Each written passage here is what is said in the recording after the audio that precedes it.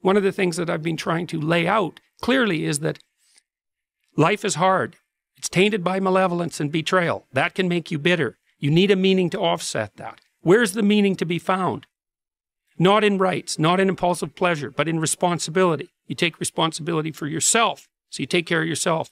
If you're good at it, you have some excess left over to take care of your family. If you're good at both of those, then you have some excess left over to take care of your community. Those are heavy burdens. You pick up the burdens, you find that's meaningful. The best way to pick up the burden is to continually improve yourself. And that's where the meaning is to be found. And so that meaning is in the continual self-transcendence.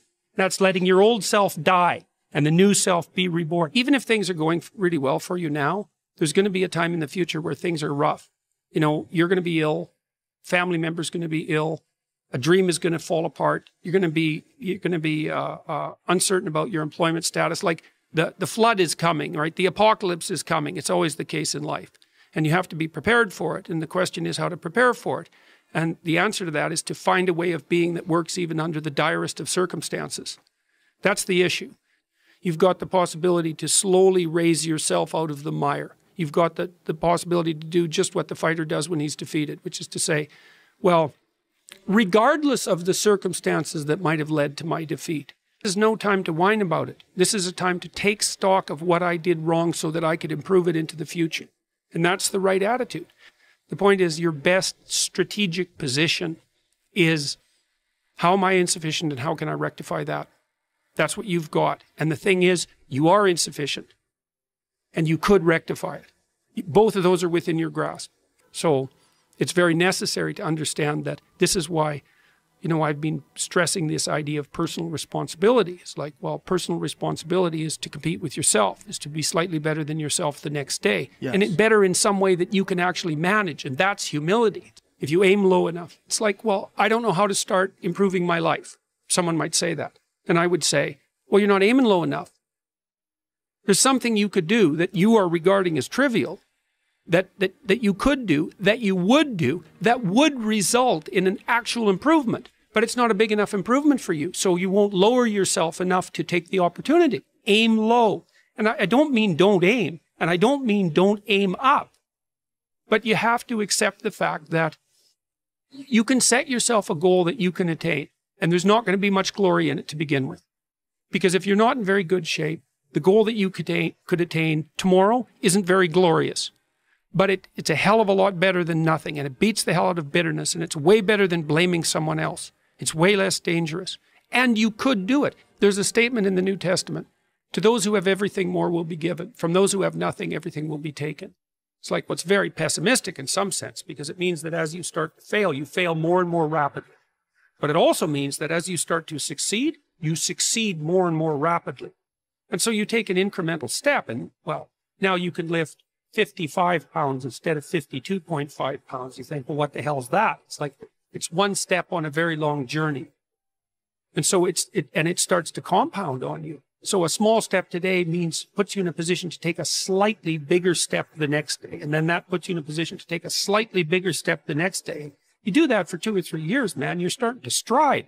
You know, and I have so many people coming up to me now. They say, look, I've been listening to your lectures, and I've been developing a vision for my life, and I've been trying to take responsibility, and I've been trying to tell the truth, and things are way better. And so that's absolutely perfect. It's the right way forward as far as I'm concerned. And those are people who, they took stock of themselves. They said, I'm in a dark place, and I'm a dark person, and here's some things that this dark person in this dark place could do. Little things that they could actually do. I'll clean up my damn room. I'll make my bed. I've had, I don't know how many people have come and told me. It's so strange. They said, well, I started making my bed and that made all the difference. It's like, well, yeah, you decided to aim up, man. And the first concrete instantiation of that was that you made your bed. And you think, well, that's nothing heroic. It's like, no, but aiming up is heroic. That's something. And then lowering yourself to the point where you're not above the mess in your room.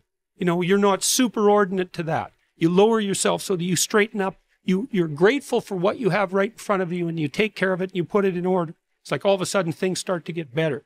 And it's so wonderful to be doing this. I talk to about 150 people a night. We never talk about anything political. It's always this. I wasn't doing very well. I'm putting my life together. I'm getting along better with my father. I'm getting along better with my wife. I'm getting along better with my kids. I've got some meaning in my life. Thanks a lot. It's way better. It's like, yes, that's the right thing. Well, the self-esteem movements and all of that will accept yourself the way you are. It's like, no, because you need a trajectory. And one of the things that I think, one of the reasons that audiences are responding to what I've been saying in my lectures and what I've been writing about is that I don't tell people that they're okay the way they are. No, I say, no, you could be way more than you are. And they're relieved about that, you see, because if you're in a dark and terrible place and someone says you're okay the way you are, then you don't know what to do about that. It's like, no, I'm not. I'm having a terrible time and I'm hopeless. You're okay the way you are. Well, then what? That's it? That's where I am? And what do you want to tell a young person? You're 17. You're okay the way you are. It's like, no, you're not. You got 60 years to be better. And you could be way better. You could be incomparably better across multiple dimensions. And in pursuing that better, that's where you'll find the meaning in your life. And that will give you the antidote to the suffering. You have to impose order. People have asked me in my book why I wrote it as an antidote to chaos, because, well, there isn't anything technically wrong with chaos. Chaos is a place of great potential. Well, the question is, what's the proper balance between chaos and order? Chaos, potential, and order. Well, the answer is, look, when you're a kid, you're all potential. It's chaotic potential. It can manifest itself in any number of ways. And maybe you don't want to give that up. So you're like Peter Pan. You want to be a kid forever because you don't want to give up the potential. And you look out in the world and all you see are Captain Hooks, who've lost a hand, who are chased by death because that's the clock in the crocodile. It's already got a taste of him. He's terrified by death and he's a tyrant. Well, I don't want to grow up to be that. So I won't be disciplined at all. Well, that's no good. Because the way the potential transforms itself into actuality is through discipline. And so then you, as you said, this is the trick though. You have to pick a path of discipline. What path of discipline you have to pick is a different issue. You have to discipline yourself. And the issue is, well, how? That's not really the relevant question. You can pick a disciplinary path. That's why I often tell my clients, especially young people, they say, well, I don't know what to do. It's like, that's okay. Nobody does. Go do something. Do the best thing that you can think of. Put the best plan you have into practice. It's not going to be perfect and it will change along the way, but it will change partly because you become disciplined pursuing the path. And as you become disciplined, you become wiser. And as you become wiser, you become able to formulate better and better plans. So you can start vaguely and confused and develop a plan that's not so great and you start to implement it. And then you accrue incremental wisdom as you implement your flawed plan. And that enables you to fix the plan. Imagine you only have $100,000 to go buy a house. You aren't your problems. Well, you are.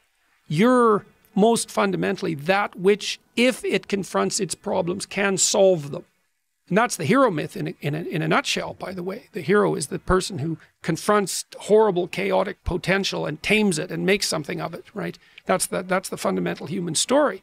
But the problem is that you have to face what you don't want to face in order to fix it. Yeah. And so you look at all the things about yourself that need to be burned off, that need to be dispensed with. And that, man, especially at the beginning, especially if you're screwed up, that might be like 95% of you just has to go up in flames.